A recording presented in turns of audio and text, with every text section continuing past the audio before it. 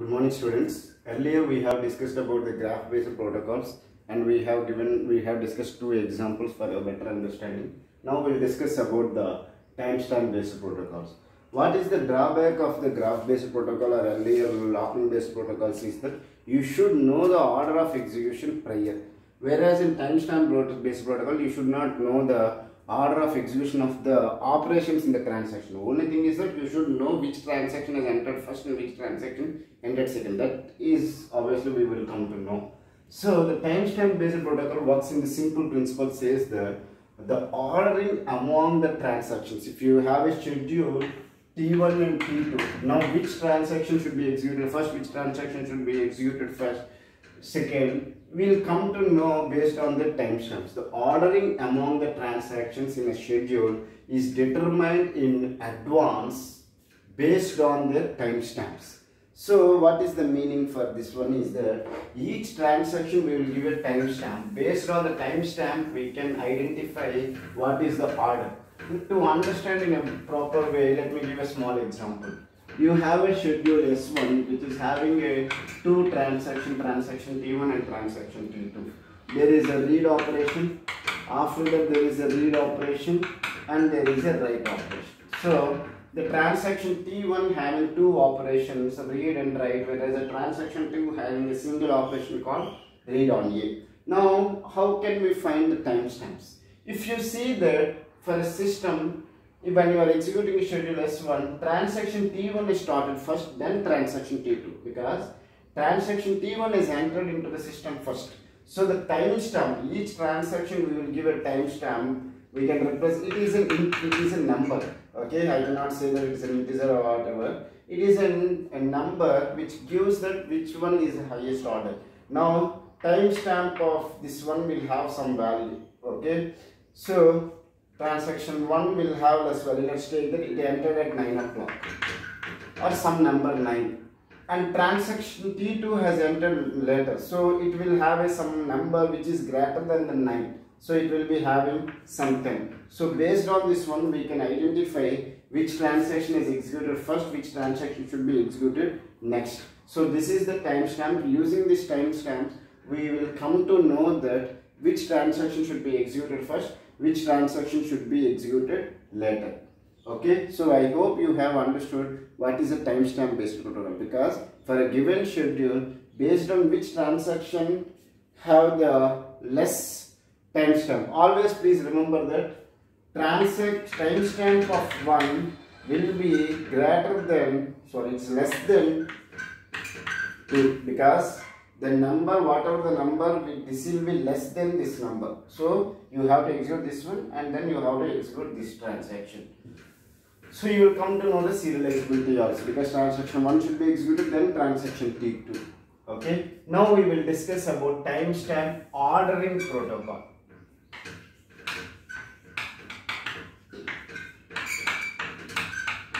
Now please remember one thing. In timestamp based protocol we are saying that any serializable, because this is a non-serial schedule. Now if you are finding the equivalent schedule, always it should be T1 and T2. T2 to T1 is not allowed, because according to the timestamp, first T1 transaction should be executed, then T2 transaction should be executed. This only allowed, this is not allowed. Why? Because our T2 transaction has entered late, so it should not execute T2 first, then T1. Always it should execute transaction 1, then transaction 2. That is what the ordering protocol we will see. Now you can ask me, sir, if any operation is saying transaction T2, transaction T1, then what should I do? Because in conflicts, when we draw the polygraph, we will find an equivalent schedule this one or equivalent schedule this one. If we find this one is well okay. If we find this one, then what should we do? We have to reject the transaction, or we have to reject the transaction, and then we have to roll back. Now let me discuss with an example. Let me take this example only for your better understanding. Okay. Now we will draw the polygraph. Transaction 1, transaction 2. Two transactions are there, so we will have two nodes in the polygraph. Read. It is not a conflict operation. Read, write, it is a conflict operation. So what it says, read 2, because it is a transaction 2 on A, write on A. So it is saying that transaction 2, transaction 1, whether it is allowed or not. It is not allowed. Why? Because transaction 1 has entered into the system first. So it should execute all its operation, then T2. But this is saying that transaction T2, transaction 1. Meaning is that it is saying that first transaction T2 should execute, then transaction T1. So it is violating the timestamp order. Okay, then what should I do? What we should do is that, why this problem came? This problem came because of this write operation.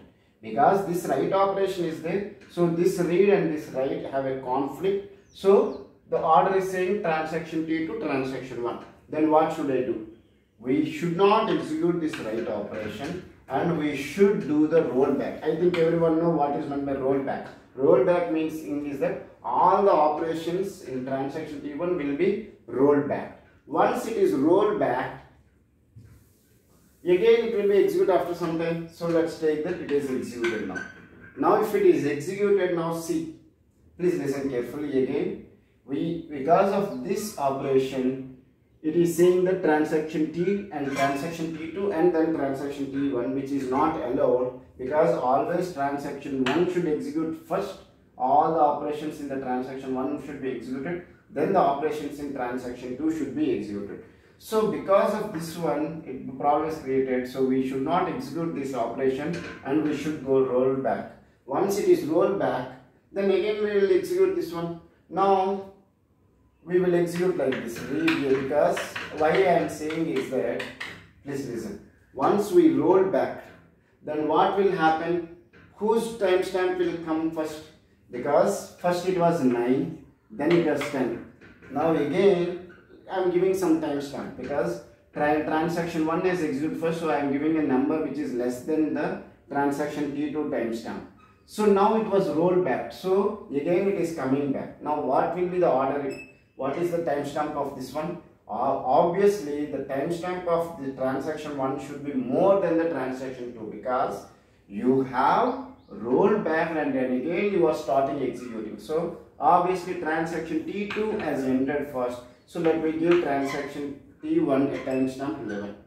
Now what will happen? Whether there is a problem, any problem is there? Now if you see read, write, if you draw the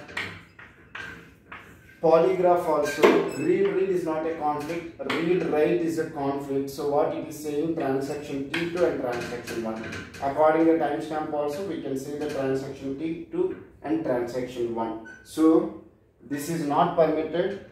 If you want to find the equivalent, we have to do like this. So I hope you have understood one example for a timestamp based protocol, a timestamp ordering protocol and timestamp based protocol.